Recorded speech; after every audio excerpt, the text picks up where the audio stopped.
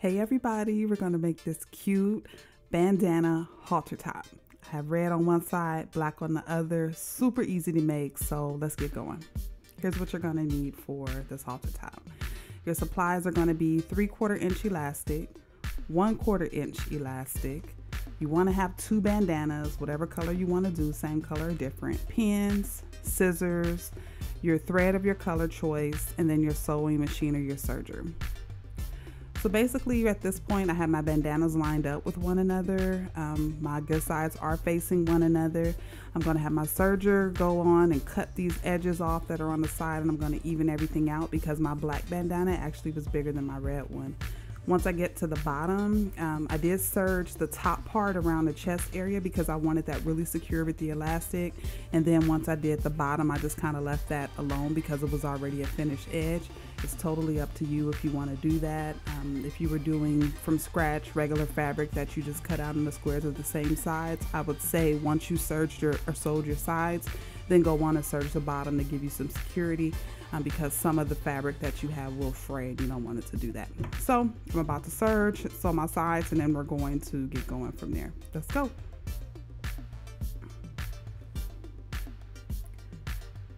So I'm now in my serger. I have everything evened out and ready to go.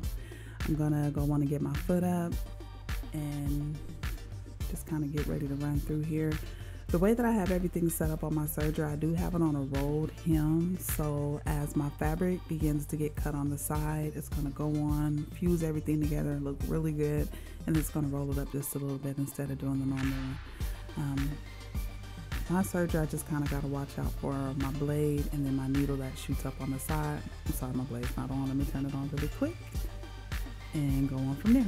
Now, if you don't have a serger, then you can always use your overlock stitch if you have that available on your sewing machine. And if you don't, then you can always use a zigzag stitch just to kind of give you some additional security on what you're sewing. I just love my serger. I recently got it. I found it at a thrift store for an excellent price, and it's just really changed my mindset on sewing. I'm really excited about sewing now that I have it, especially since I've moved on to starting to do clothes and things like that for my kids. It just makes things look a lot better. So that is it on that side. This is what the serge edge looks like. As you see, everything's even as far as my red and black at this point. And I don't have to do that cut and accidentally cut my thread. And I'm going to do the other side and then move on to the next step, which is the ironing. Okay.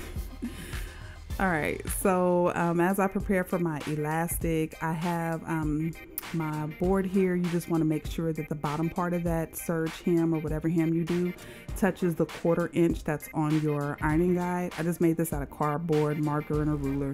And then as I iron, I'll just iron over that cardboard and keep sliding it around to make sure that I leave enough space. When I get to the 3/4 inch part, which is the bottom part of the halter top, I'm going to do the exact same thing. So pretty simple.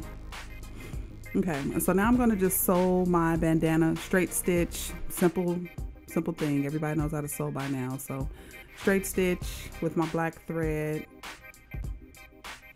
and go from there.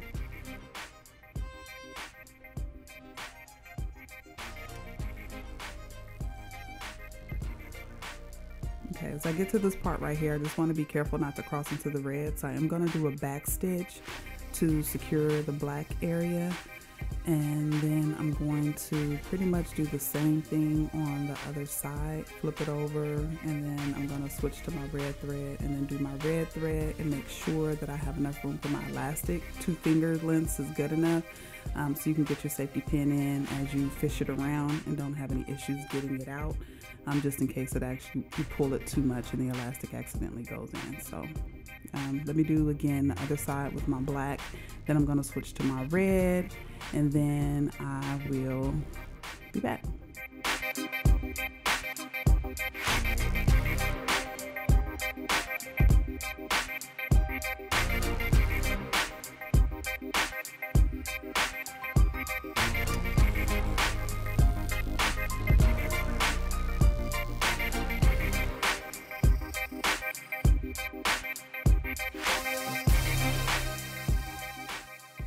Okay, so I'll stop right there so I can actually use that space to put my elastic through.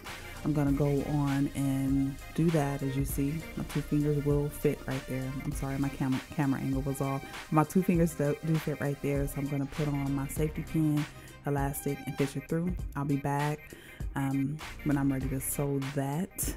But look first at how fly this came out to be. Look, black on one side, red on the other.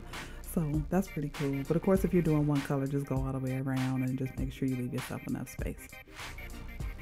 Now that I have my elastic fish through, I'm just going to do a zigzag stitch.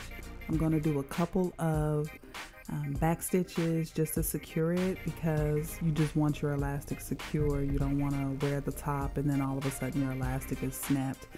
The zigzag stitch was cool for me, but I did eventually go on and serge it because it just looked better on my bigger one. The serger for my particular model, I wasn't able to serge the 1/4 inch elastic, but I'm going to do the same method on the 1/4 inch elastic, but I did end up serging it 3/4 inch. I'll just show you what the difference is in just a moment though.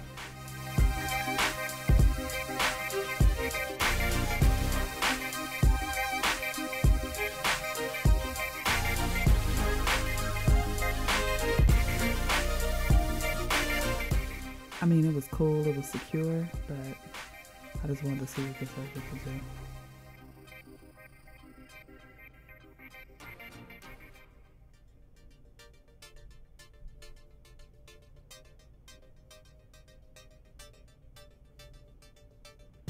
So of course that little part right there is going to get cut off because I'm going to keep my blade up. Which is fine because I ended up actually measuring out more elastic than I needed considering the gather that I got on there. So initially I did measure the top bust area for my daughter at 30 inches, but I ended up actually doing about 25 or so when I got finished. And that was for a bust, and then for her waist is 29 inches. I ended up doing about 26. And then just gonna straighten it out. Gonna finish off with your straight stitch right there to close everything up, and then do a back stitch to keep it secure. So I'm switching back to the sewing machine right now.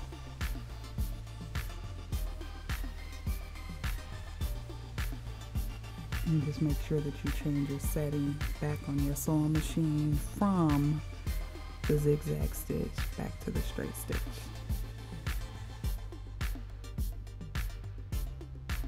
And then while I'm doing it, you just want to pull. You want to keep it straight and don't let it bunch up on you, because it's going to mess up the way it stitches. So you can kind of press that out with your hands if you can, but I would start with your needle down. It kind of helps just a little bit. And once it's down, it helps you pull the fabric. And you don't want to pull too hard, not ridiculous. It doesn't take all that, but just a good little snug pull.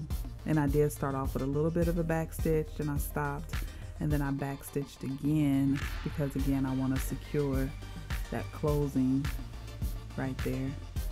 And that's pretty much it at this point. We're done. So you're going to do the exact same thing with the other side after you get your 1/4 inch elastic in, and take a look at how this looks. The gather is nice. It's a nice closed little seam. That's the inside. I did go over into the black territory just a little bit, but you can't even hardly see it. I really just love the way that the serger makes the inside look. It looks way better. And then that back stitch is definitely secure, and it was actually a good back stitch. Sometimes I back stitch and I end up going all off track with it and it looks all crazy, but this is what it looks like. And then as you see, the top is cool, and that's the good side, the pretty side. Nice and snug, gonna fit her good, and we are all set. And have fun, do it again and again and again. I'm super juiced, and that was hecka easy, wasn't it?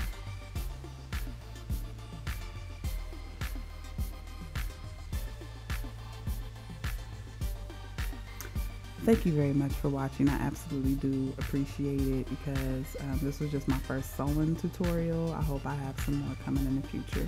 Let me know your likes, comments, questions. I'll be more than happy to answer what I can. Thank you for watching, and have fun sewing.